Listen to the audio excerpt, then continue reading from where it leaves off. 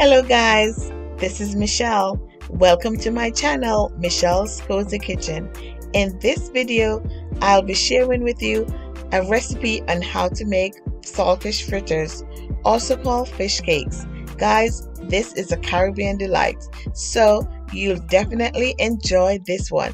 This recipe is simple, easy, and delicious. Don't forget to like, share, and subscribe to my channel for new video uploads. Before cooking, soak the saltfish in fresh water overnight or at least 10 hours to remove most of the salt. Then boil it uncovered in fresh water for about 20 minutes or until it is soft and edible. Cooking it uncovered will prevent water from boiling over onto your stovetop and causing a mess.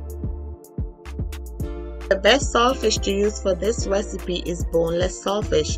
However, the saltfish I am using have bones, so I have allowed the saltfish to cool and is removing the bones with my fingers. Removing the skin and scales is pretty easy. This can be done by using a fork, knife, or spoon. I have chosen to use a spoon because I find that it does the job easier.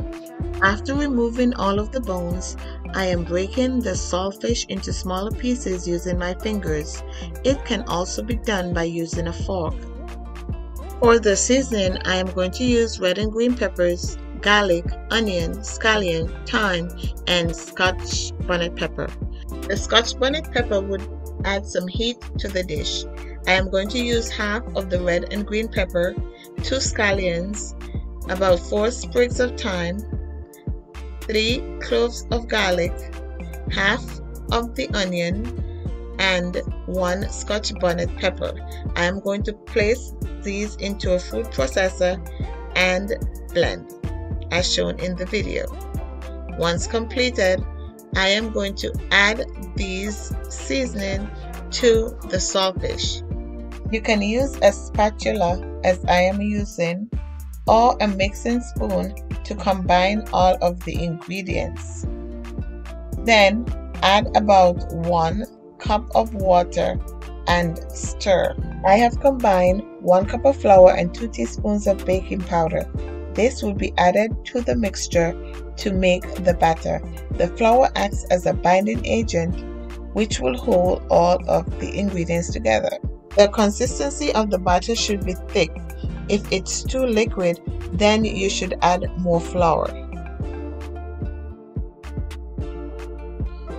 Then, over medium heat, place about half cup of cooking oil into a frying pan and drop the batter by spoonfuls into the hot oil.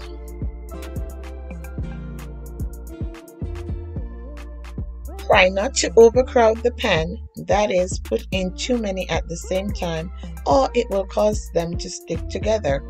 Therefore, you would have to fry them in batches.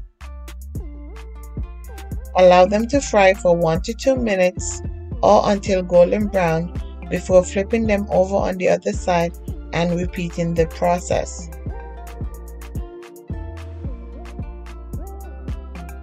Before or during the frying process, line a platter with paper towel. Once the saltfish fritters are fried, place them onto the paper towel so that it can absorb the excess oil.